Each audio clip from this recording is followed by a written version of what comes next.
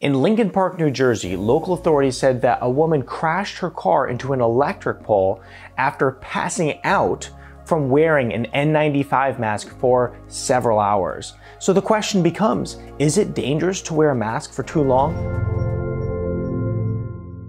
The other day while driving down the road, I looked over and I saw an individual wearing a face mask while driving their car all alone. Not very much longer down the road, I saw an older gentleman who was riding his bike with a face mask on. And I had to ask myself, is it healthy to wear a mask all day long, even while exercising? Now, looking back at the lady who had crashed her car, the local authorities went on to post about it on Facebook, and the post was shared wildly.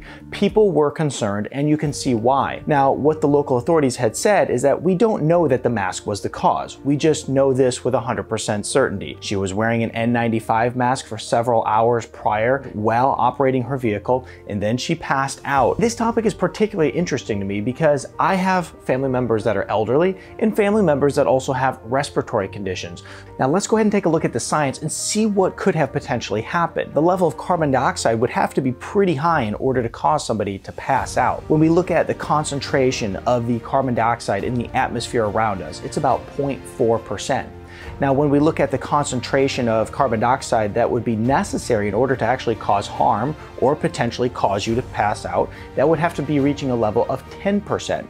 This could happen. This could happen from holding your breath, or this could happen from wearing a face mask for an extended period of time and not getting enough fresh air into the lungs. When you have too much carbon dioxide in your system, some not so good changes start to occur in your body. The carbon dioxide is actually responsible for regulating the pH of your blood. So what happens is as the carbon dioxide goes up, your blood starts to become too acidic. And as your body realizes how acidic the blood is, it will cause you to pass out. Now, according to the science, this is a process known as hypercapnia. This is when your body's not getting enough fresh oxygen and also not getting rid of that CO2. It has many symptoms associated with it, and I think you should know what they are. Some of the mild symptoms are going to be flushed skin, drowsiness or inability to focus, mild headaches, feeling of disorientation or dizziness, feeling shortness of breath, or also being abnormally tired or exhausted. So let's take a look at some of the more severe symptoms associated with it. It can be confusion,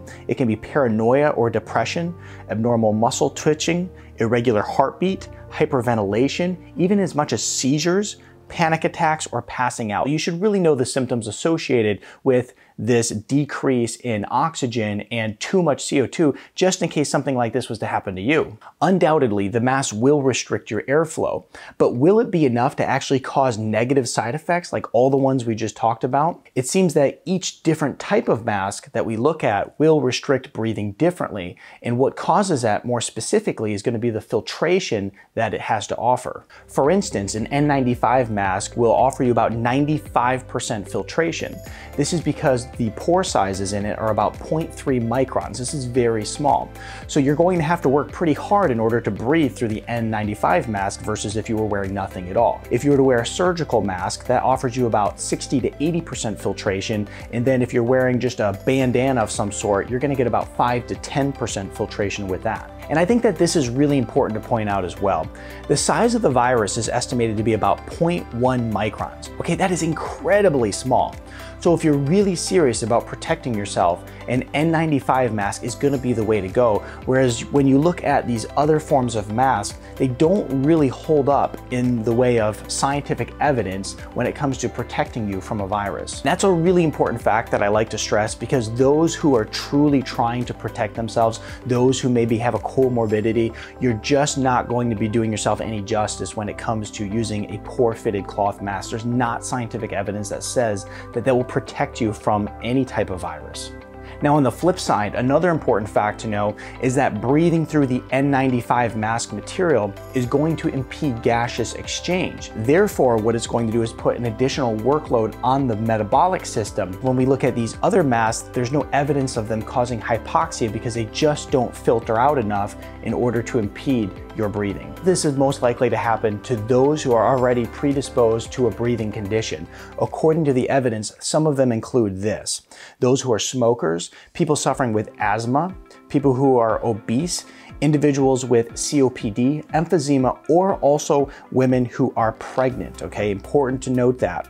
The other thing the research goes on to say is that the benefits of using N95 masks to prevent serious emerging infectious diseases should be weighed against potential respiratory consequences associated with extended N95 respirator usage. The best thing that we can do to protect ourselves from any new emerging virus or bacterial infection is to increase our baseline health and also boost our body's natural defense mechanisms, otherwise known as your immune system.